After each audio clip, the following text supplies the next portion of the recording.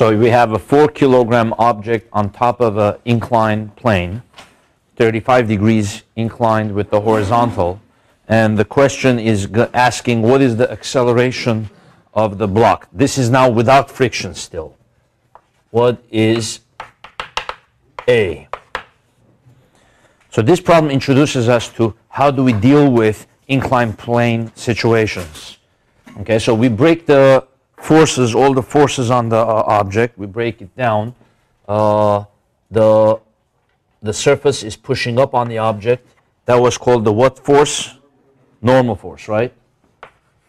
And then we have the weight of the object that is down, 4 times 9.8. Remember, the 4 is the mass, so you multiply that by 9.8, you get the newtons.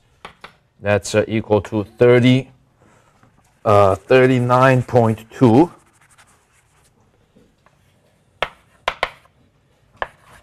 newtons. So the normal force is pushing up at an angle like this, and then the weight is down, and the block is going to accelerate down the incline, right? Down the incline like this. So the acceleration of the block is this way. So the question is, find A. Now, one thing that people don't understand, whenever we get to inclined plane, we start, the regular way is we start to tilt, rotate our XY axis this way. And we deal with the rotated XY axis. If anybody goes up to eventually linear algebra, you're going to learn that this is called rotation of axes. Okay? In linear algebra, they do this a lot. But people don't understand, why are we rotating axis for this? We haven't done that before in that many problems. Let me show you now why we do that, which makes our life much easier. Let me try to do this problem without rotated axis, and I'll show you that it takes longer to solve the problem if you don't rotate the axis. If I don't rotate the axis, and here are my weights, here are my forces here, 39.2, and if I don't rotate the axis, let's say my axes are like this, XY.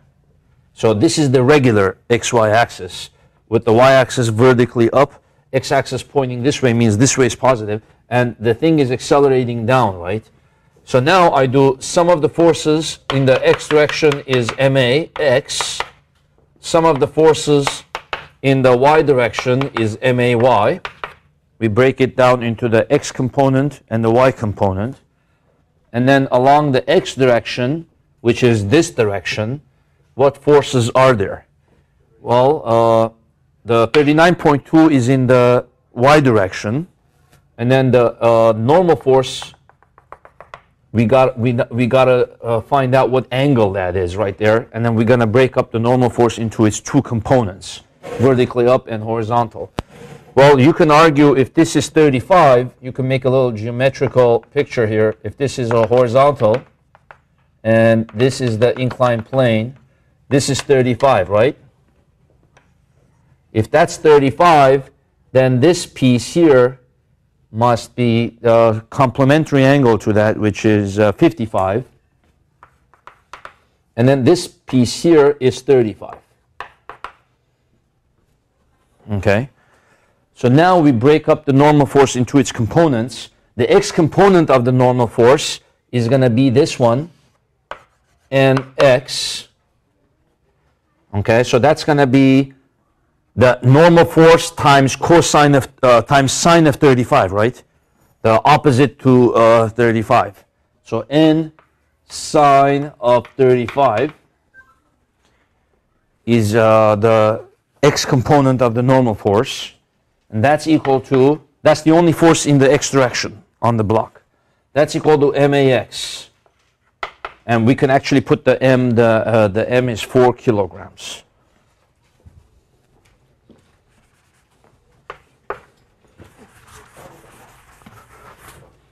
And then in the Y direction, you have this component here. Let's erase this here a second. The normal force is this one.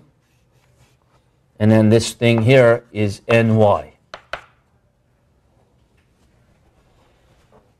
So ny, that's equal to n cosine 35. And then the weight is negative 39.2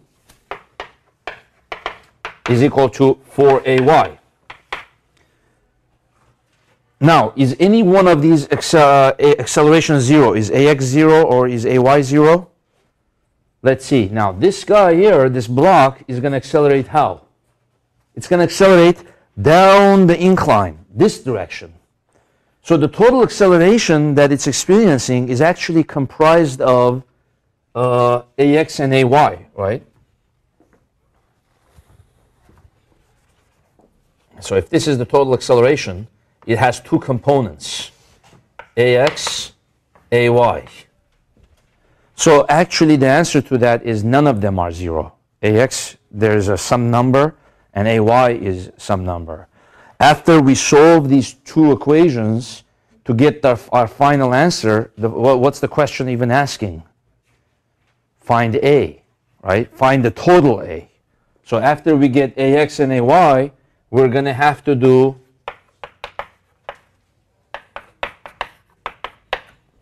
ax squared plus ay squared, then we're going to have to square root it.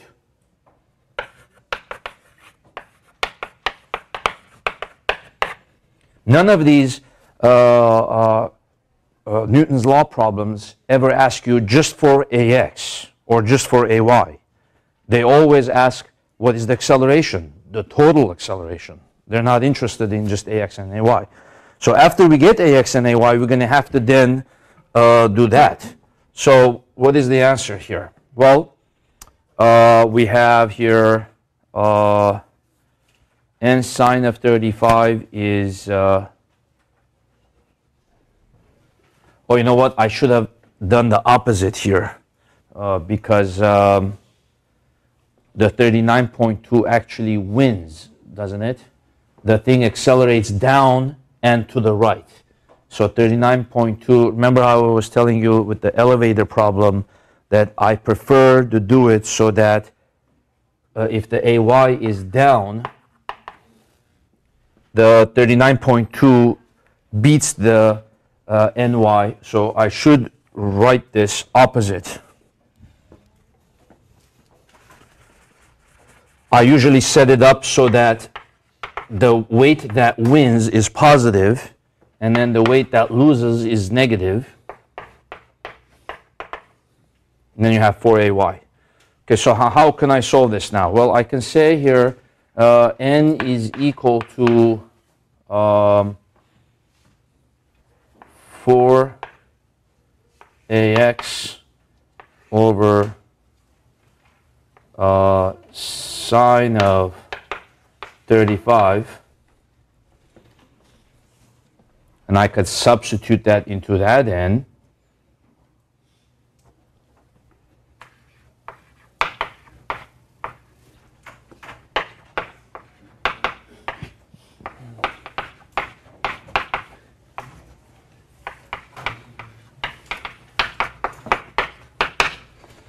(39.2 minus 4ax). So I substituted, I solved for n in that equation. I substituted it for the n in this equation.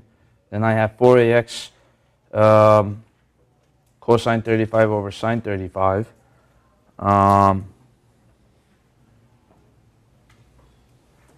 Actually, it seems like we're at a dead end.